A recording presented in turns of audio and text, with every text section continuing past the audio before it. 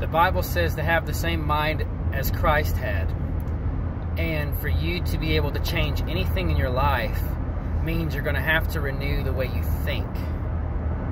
And that may not be an easy task at first, but it's because you're learning to be who you were always created to be, which is a son or daughter of God.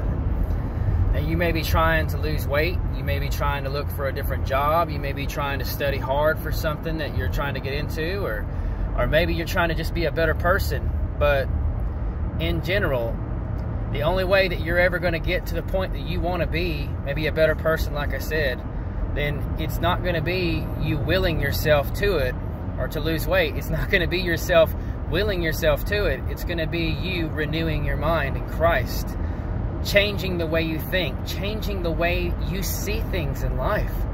Because if you don't change the way you see things in life, then things aren't going to change. They're just going to go right back to where they were at before. So my thing to you today is change the way you think, and I promise you, you'll be a changed person and you'll love who you are. Y'all have a great day.